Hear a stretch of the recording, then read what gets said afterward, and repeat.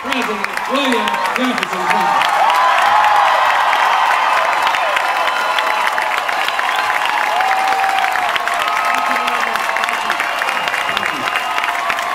I was personally thrilled when Jim Webb decided to run for the Senate. Today, in the press, we saw that the three major military newspapers, the Army Times, the Navy Times, the Marine Times, all said we need a new course in Iraq and a new Secretary of Defense.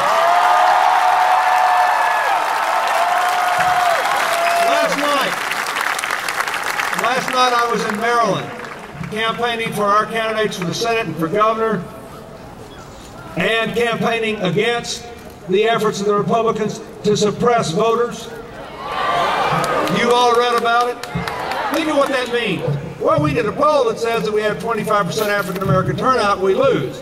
If we could cut the turnout down below 20%, the polls are tied. You know what that means?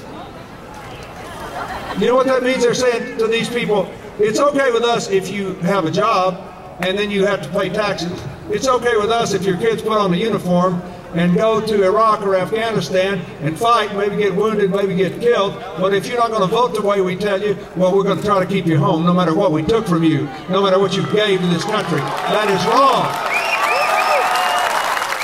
Bob Kerrey was on the 9/11 Commission. They gave us those recommendations years ago.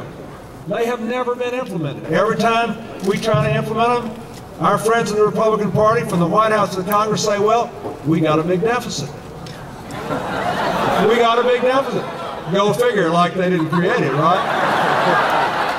And you remember what Jim Webb said. It's not true that the Democrats are going to raise taxes on middle-class Americans. We're going to cut taxes to help people go to college and raise their kids and take care of their elderly loved ones when they're sick.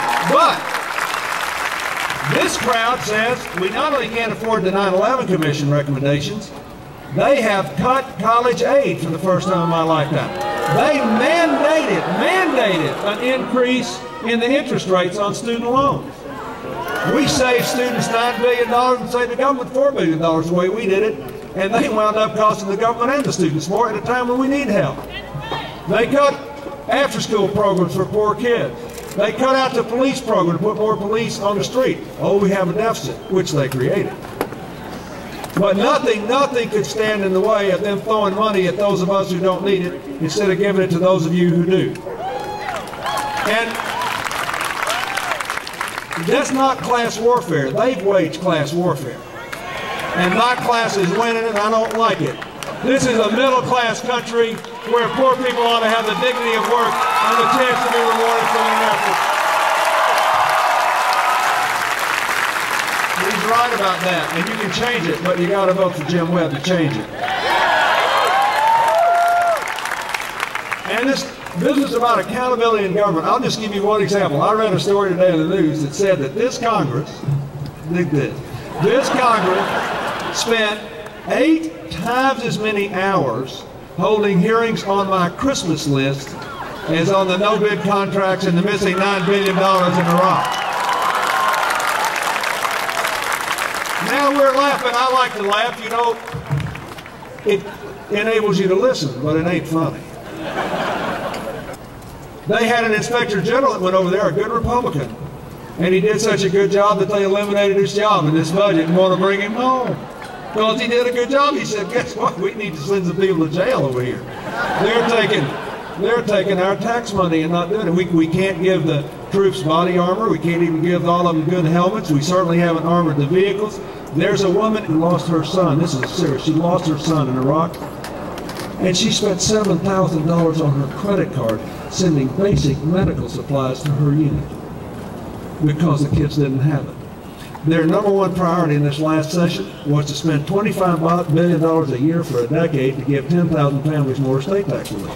Now, even if you think the 0.5% of us that owe anything, and that's all that do, should be relieved of this onerous burden, which we can pay out over 14 years at 2% interest. Even if you believe that it's pressing, it's hard to say it's more important than Homeland Security for 300 million Americans, than college aid for 10 million Americans, than a minimum wage increase for 7 million Americans, than after-school programs for 1.5 million American kids. That's what they believe, though. Because you can fund all of that plus all the 9/11 Commission recommendations, all of it, and have plenty of money. The campaign that has been run against Jim Webb is just the sort of most grotesque example of this formula they're running all around the country. It goes something like this. This is their message. Pretend I'm their guy. No, wait. Okay, we really messed up.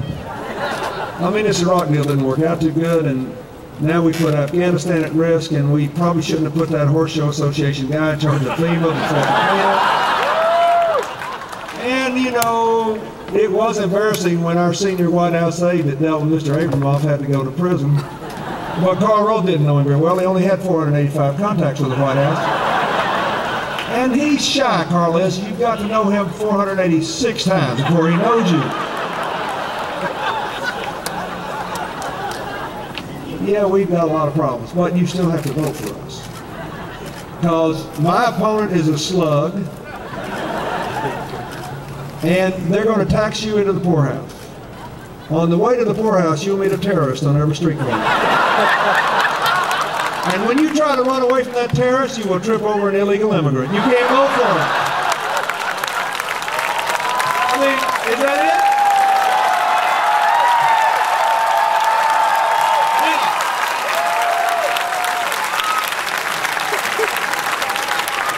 The only good thing about that outrageous attack on Jim Webb's books is that somebody for the other side had to read a book.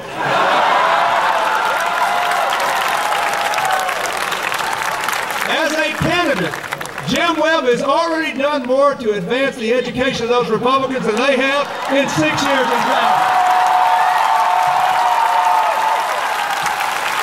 Now we're laughing, but we're here at the birthplace of America, virtually in the shadow of George Washington's home. Our founding fathers pledged their lives, their fortunes, their sacred honor, not to establish a fact-blind, ideological, sanctimonious, divisive, destructive, you name it. What did they say? They said we pledge our lives, our fortunes, our sacred honor to form a more perfect. Not that we should all agree. That's 17th century, 18th century language. What it really means is, in contradiction to all they've tried to do, it really means, in our language, we are not perfect. We must be humble. We will never be perfect, but we can always do better. And this government of ours establishes enough power to always change and meet the challenges of each new age, with enough restraints in the rule of law to protect individual liberty and to prevent abuse of power. It only works when people faithfully believe the basic values that our founders brought to the table when they erected this edifice that brought us from that day to this. That is really what this is all about. When Jim Webb talks about national security, economic justice, and the integrity of government, it is all about our opportunity to form a more perfect union. You can do that tomorrow with Jim Webb. Thank you, and God bless.